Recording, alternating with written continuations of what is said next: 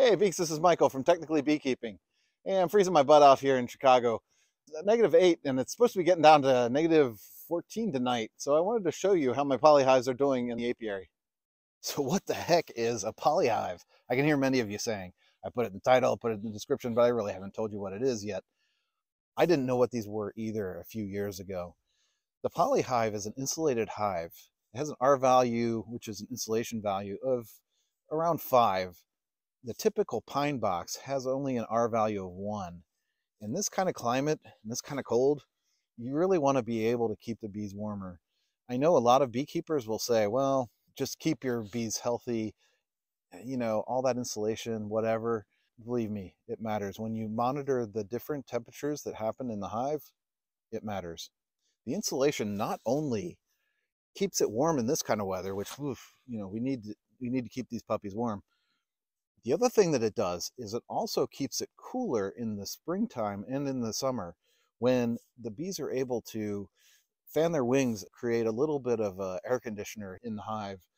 So if you're curious why I'm sitting in the color red, check out my video on beekeeping with the color red. I think you'll find it really interesting. In future videos, I'm going to show you how to see where the colony is inside of the hive. I'm also going to show you how you can use weight sensors to be able to see how heavy the hive is. That tells you how much honey has been eaten and how the hive is doing on resources. It's also really useful to be able to measure the temperature inside of the hive. When you take that against the ambient temperature outside here, which is really freezing cold, it'll tell you, first off, is the hive dead or not? If the ambient temperature is the same as what's inside of the hive, unfortunately it's dead. And all of these sensors that I'm talking about, we can use wireless technologies to be able to broadcast that either wirelessly, cellular. There's also some lower bandwidth technologies that we can use in order to get this information back to your computer.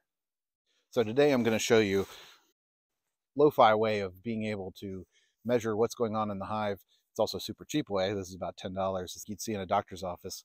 It has the bell on the back, and then it also has a diaphragm in the front.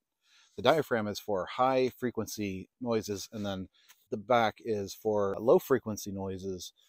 You can switch over just by twisting and snapping in place. So what I do is I just put this on and listen to the hive, and then push on the dot on the back. The cluster is currently in the middle of the hive, which is really a very good sign. If I want to listen to more deeper noises, I can switch this to the other mode and listen. And this gives me some of those lower frequency noises, which is really interesting to listen to. Oftentimes, as a new beekeeper, you're only going to have 2 hives. It's an easier way than going out and getting Wi-Fi enabled, figuring out how to get power to your apiary, how to get all the sensors installed and everything.